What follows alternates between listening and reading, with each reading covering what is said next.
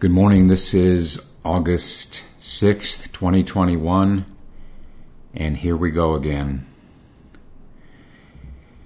I think it's been a good 3 months since I did one of these so-called CoronaCasts. When I look back on it, I suppose it's because I thought we were out of the woods.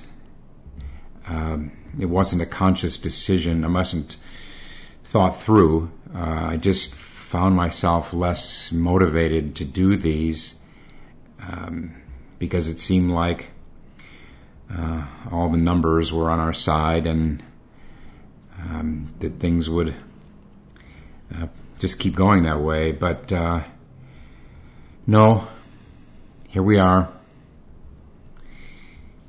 Deja vu. Not deja vu all over again, which seems to be the only way people can say it these days. Just deja vu. And what I'm going to do here with these kind of random musings about our situation now in this country is just to kind of talk through how this relates to practice, Zen practice. What springs to mind first of all is a phrase from the Diamond Sutra: arouse the mind without its abiding anywhere. So this is this is sort of the core of practice, regardless of whether your practice is a breath practice or koan or shikantaza. Arouse the mind doesn't mean get excited, get impassioned. It means wake up, be alert, be aware. And that's hard to do if we're clinging to thoughts of any kind. In this case, with this kind of resurgence of the coronavirus, it means not clinging to expectations, assumptions that we were out of the woods.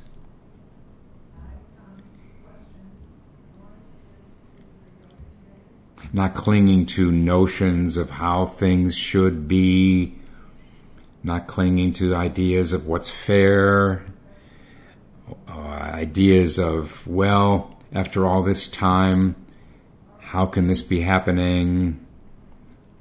It's happening.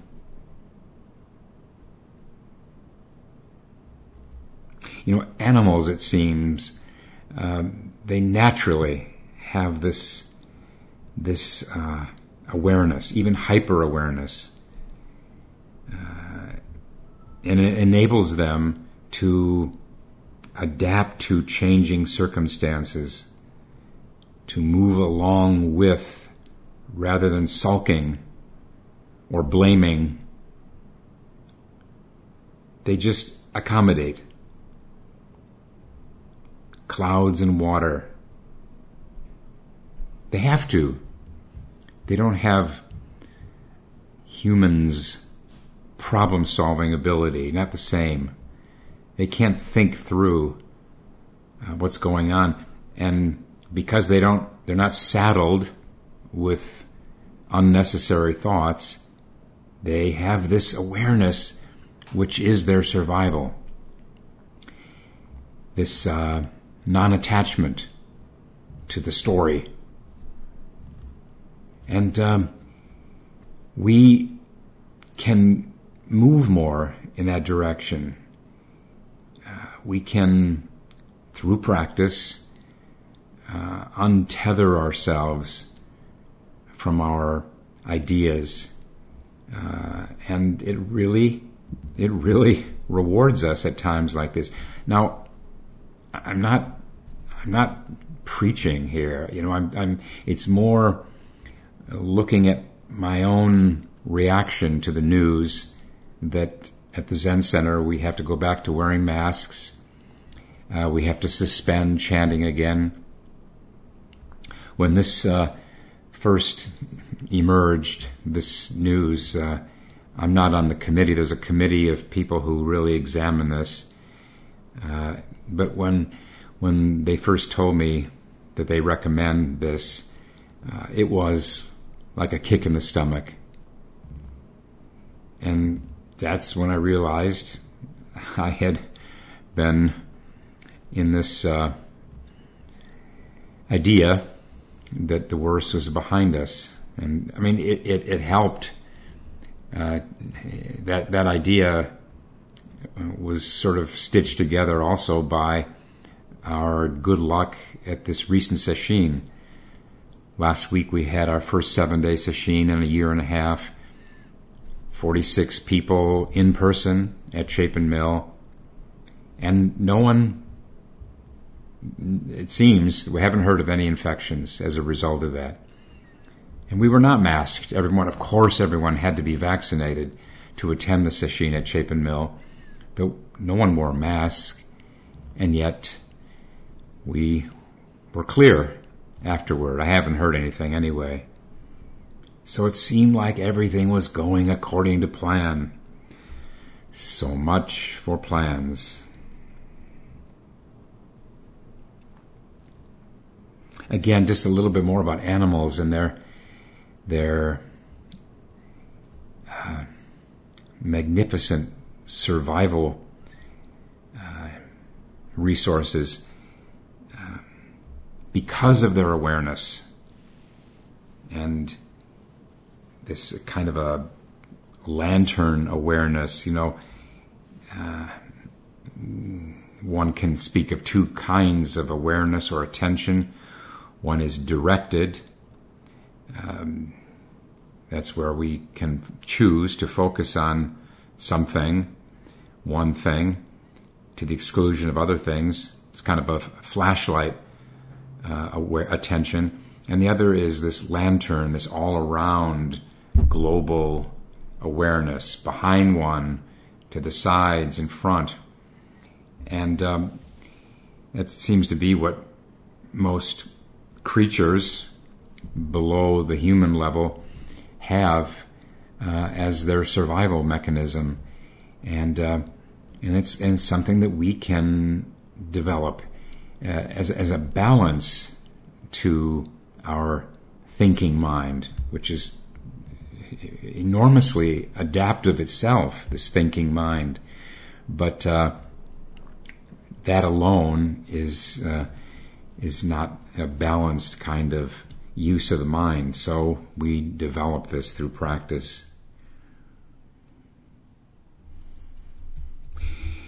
We've all heard of this term, pandemic fatigue,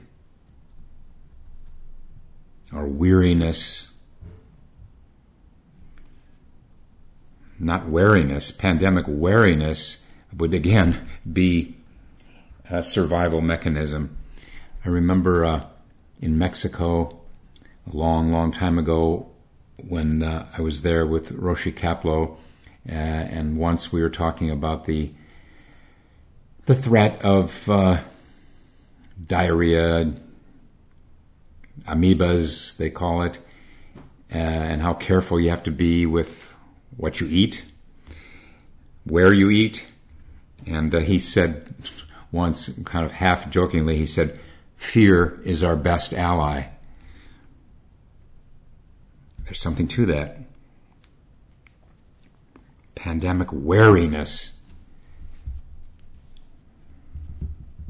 There's too much at stake now with these new variants.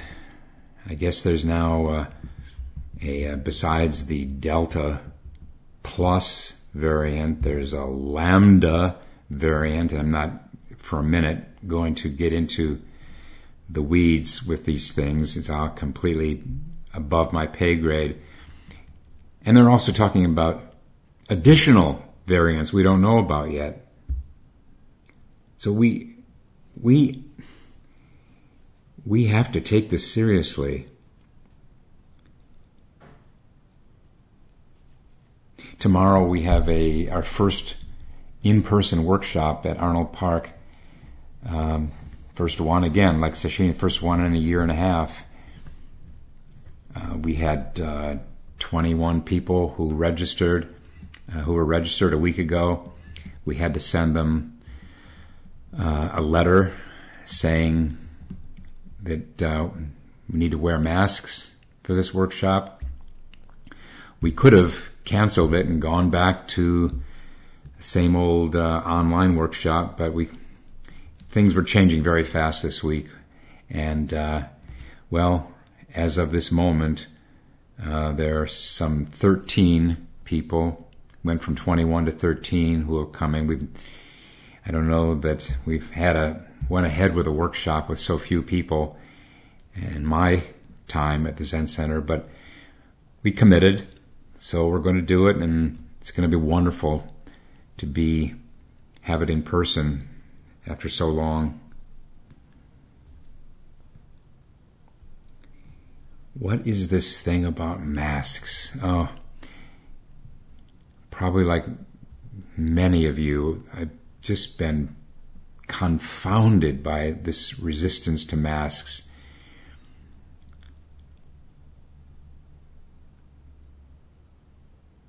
It's not the greatest hardship in the world, wearing a mask indoors. What is so terrible about that? What is so brutal about that? We can do it again. We did it for a year or more. We can do it again. And I don't know if this is true, but someone said that if we would do that, all of us, not to mention getting vaccinated, then these further variants like Delta Plus could be short-lived. And if we mask up again now, it may be for a shorter time this time. Just a random association here, maybe because I'm fresh out of Sesshin from last week. I thought of a sort of an analogous situation where on the 6th or 7th day of Sesshin, the danger is thinking, I've done this, I've exerted myself, I've disciplined myself long enough. I need a break now in this last day. That's not a winning strategy. But if we can, in Sesshin now, if we could reframe it as something like this: yes, this has been a struggle. I'm tired. I'm worn down to the bone. But there's just a little more ahead. A short time left. And if I can just keep at it, keep it up for this last day, then I have the possibility of upending this struggle, at least the same kind of struggle, really getting the better of it, getting it behind me for good, or for 100 years or so. We got a taste of the reward this spring when we had this wonderful interlude. We got a taste of the reward of sticking with this, of getting vaccinated and wearing masks. And okay, so we have a setback now. It's not the end of the world. We can bounce back. We can get back to restrictions for a while. We have to.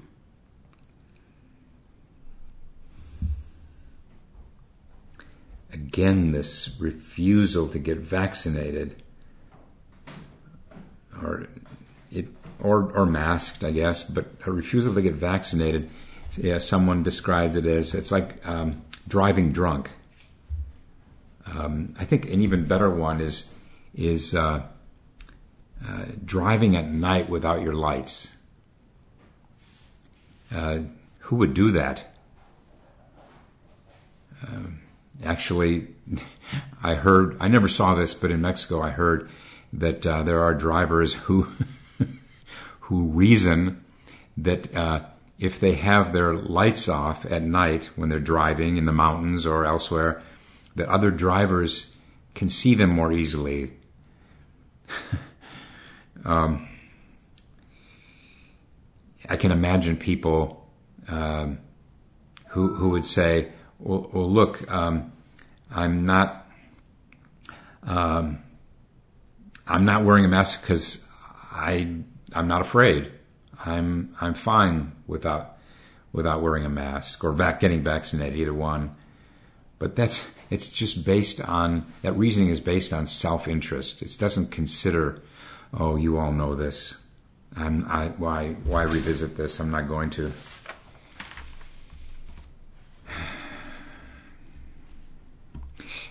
Just read an article, I forget the title, saying that it's not getting vaccinated isn't just being stubborn and being contrary in all cases. Yeah, we know it is in way too many cases, but also there are other reasons related to the difficulty of getting it together, getting organized, especially with a family, with kids and jobs, you're working 2 jobs or other things. In this article today, they were saying that if they found ways to bring vaccination sites to places that would attract people, fun places, state fairs and other, that a lot of these, that they had good luck. They had a lot of people come who were happy to get vaccinated.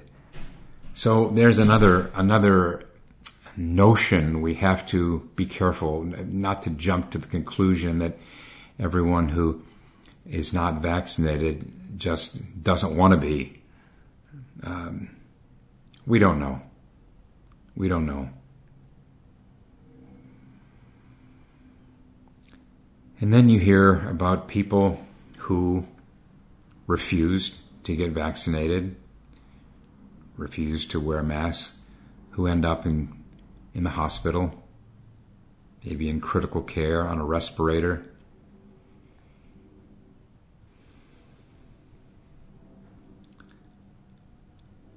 One might be forgiven for having thoughts about, well, what did you think when you refused?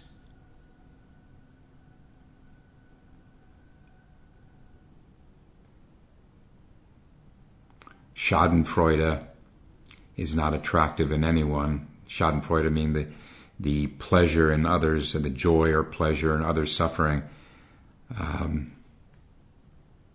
But there is such a thing as consequences to our choices that maybe can ease feelings of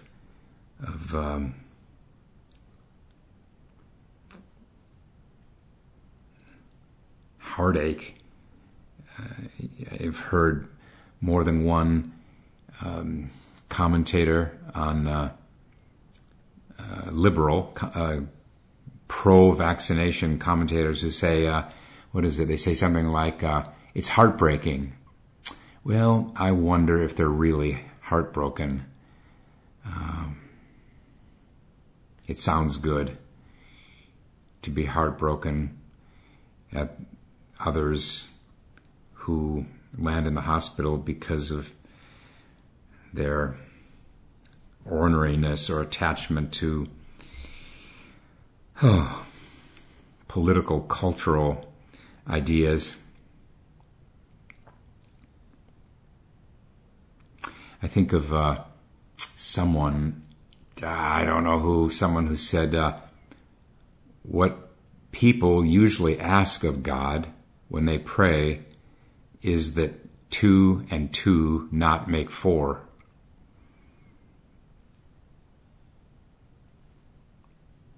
I always feel with these little podcasts that I do regarding the coronavirus, I'm just preaching to the choir. Same with Teisho's. But I guess it's a privilege to be able to sort of work through these things aloud. I hope this hasn't been a waste of time. Thank you.